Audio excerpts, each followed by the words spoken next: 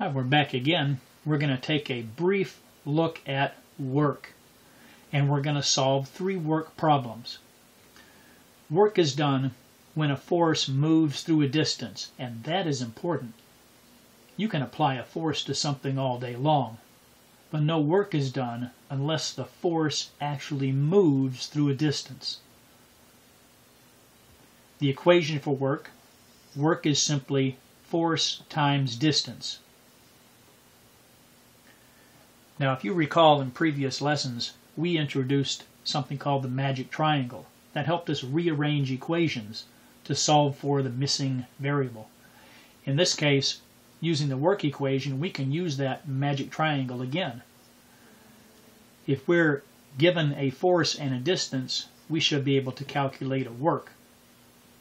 If we're given a distance and work, we should be able to calculate force.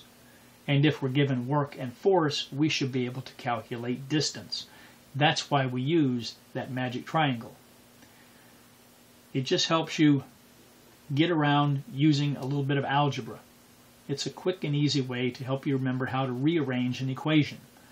So, let's take a look at 3 problems. In the first problem, we're going to calculate the work done by a force that moves through a distance. In the second problem, we're going to calculate the distance an object moves when a certain amount of work is done by a particular force. And in the third problem, we're going to be calculating force, applied force, that does a particular amount of work moving an object a particular distance. So we're going to calculate 3 things: work, distance, and force. 3 separate problems. Well, let's go ahead and set the first problem up. The first problem gives us a force of 200 newtons and a distance of 10 meters, asked us to calculate the work. And we know that work equals force times distance. So we can set that problem up. Work equals force times distance. Next step. Work equals the force, and we're given 200 newtons, times the distance, and the distance is 10 meters. We can calculate that. 200 times 10 gives us 2,000 Newton meters. Nothing factors out here. So the basic unit for calculating work is a Newton meter, which, by the way, can be expressed as a joule.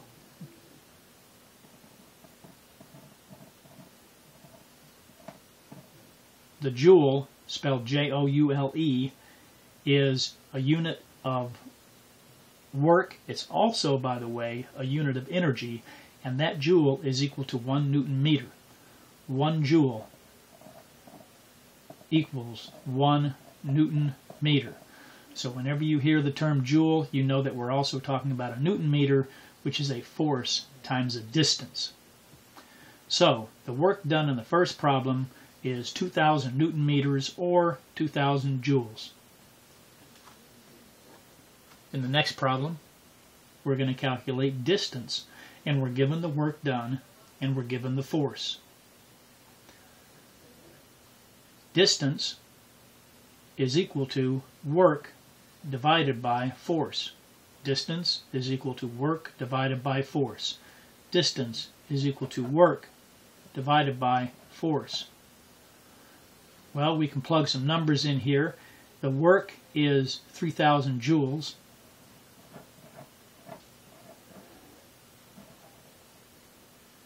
And the force that's given is 200 newtons.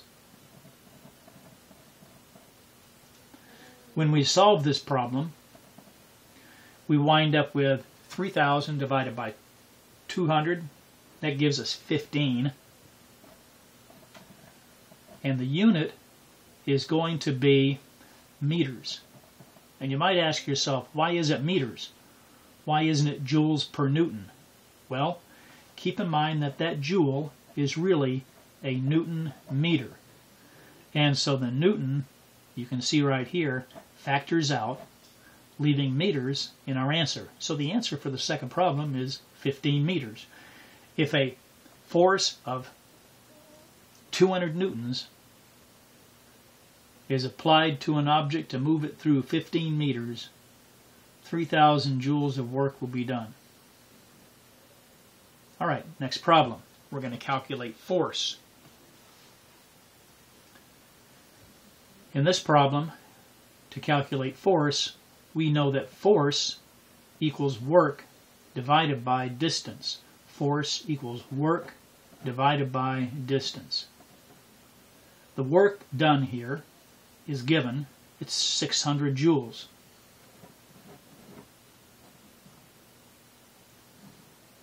And the distance is 80 meters.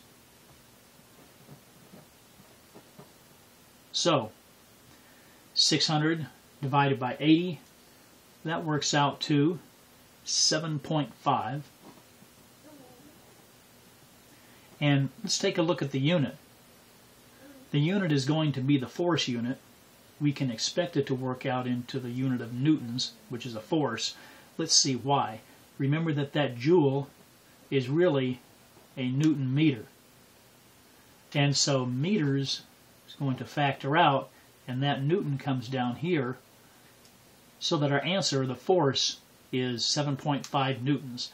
So what we're saying here is if you apply a force of 7.5 newtons to this cart and move it 80 meters, 600 joules of work is done.